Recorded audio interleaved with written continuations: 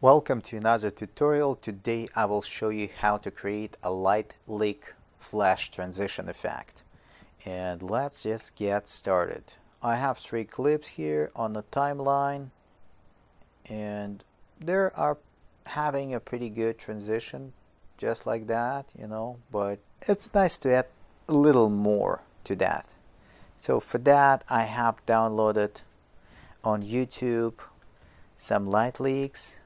And if you go to Google or YouTube, you will see there's lots of free transitions like that, light leaks, lots of different effects. And I just downloaded one of them and I will show you how to create this particular effect. So let's get started.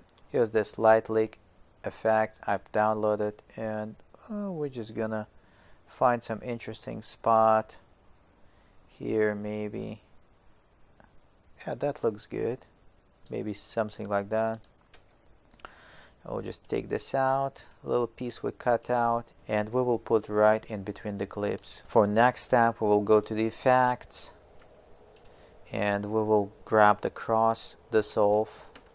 We'll put on one end and we will put another cross dissolved on the other end. So let's take a look. Okay, it works pretty good already, but we want to stylize this a little bit, and I will take this cross dissolve back on both ends. I will highlight this light leak effect clip, and we will go to effect control, opacity, and we will set the blend mode to screen.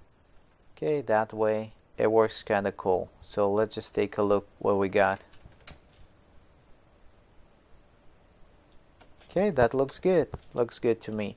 You can play with that a little bit. You can make it shorter or longer. Depends how long you want your effect to last.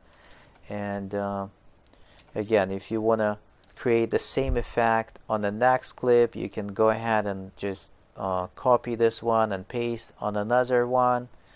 But I do prefer to use different types of light leaks since I have lots of options here. Please let me know in the comments below if this tutorial was helpful for you. Like, subscribe, support the channel, and I will see you next time.